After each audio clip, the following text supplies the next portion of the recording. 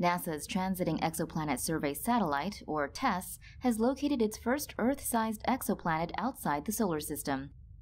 According to a NASA news release, the planet is called HD 21749c and it orbits the star HD 21749.